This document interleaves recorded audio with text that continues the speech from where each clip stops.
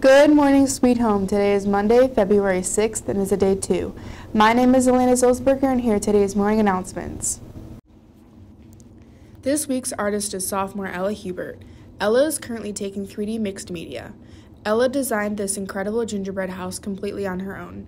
While all of the designs were stunning, Ella's use of interesting materials really stood out. Congratulations, Ella. The next Unified Club meeting will be Monday, February 13th in room 613 right after school. We'll be taking our yearbook photo too. Must have own transportation home at 3:15. The Unified Bowling team won their first match against West Seneca 5-4. The highest scores contributing to the big win were Caesar Nance and Mackay Glasgow Thomas. The team is back on the lanes next Wednesday at Holland. Go Panthers. Students interested in participating in a spring sport may now sign up through final forms.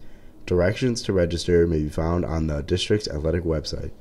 Please stop down to the athletic office with any questions. Seniors who have committed to participate in college athletics must stop down to see Mr. Schemo in the athletic office this week.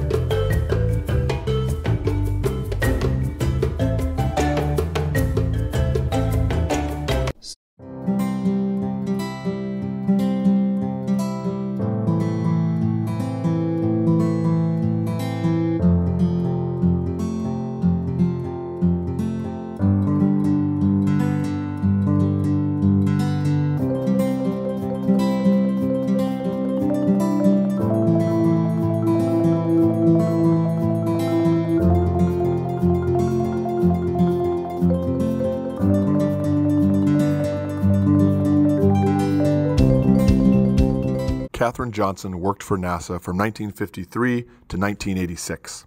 During that time, she was instrumental in developing the flight trajectories that enabled human space flight at its very inception. Her calculations were known for their accuracy and speed, as well as their innovative approach to using geometry. Ms. Johnson was a crucial piece of John Glenn's first orbital mission in 1962. In 1967, her expertise and original thinking allowed novel uses for geometry, laying the foundations for the first human mission for the moon to be a success. Katherine Johnson continued to be a groundbreaking mathematician and computer scientist by linking up NASA's satellites to an IBM system of computers. This linkage eventually became what is now known as the Global Positioning System, or GPS, we rely on today.